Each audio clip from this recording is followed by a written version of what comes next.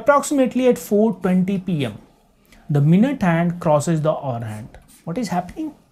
At 4:20 minute hand, approximately, it will be little more than 4:20.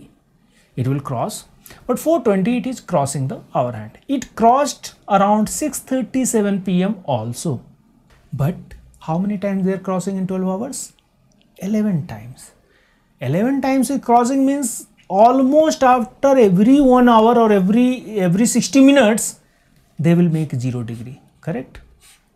Or they will make 180 degree. But your question is crossing to each other means making 0. Means 2 time has given 4:20 p.m. and 6:37 p.m.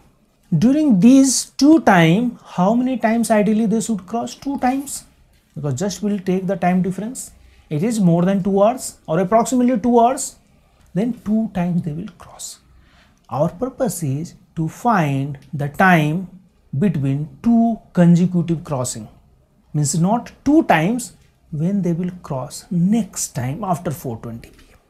And once we got that number or that data, based on that we will compare with 65 into 5 by 11 minutes and we will be able to find it is loss or it is gain, or if it is a loss, how much loss, if it is a gain, how much gain in a day. Just basic calculation, just we'll try to do. In a day, 24 hours, time duration of crossing, this is 2 hours 18 minutes, 138 minutes. Then P, consecutive time, crossing time, it will be 138 by 2, 69 minutes. Of course, 69 is more than 65 into 5 by 11. What will happen? Clocks are going to slow, they are losing the time. They are losing the time.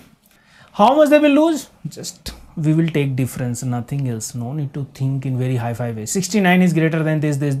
It is slow, it is losing time. 69 minus this. In 1 hour. In 1 hour, it will lose 39 by 11. In 1 day, just to multiply 24 into 60, divide by 69, then you will get how much losing? This much losing. This much time will lose in 1 day by this clock. If they are crossing to each other consecutively after 69 minutes.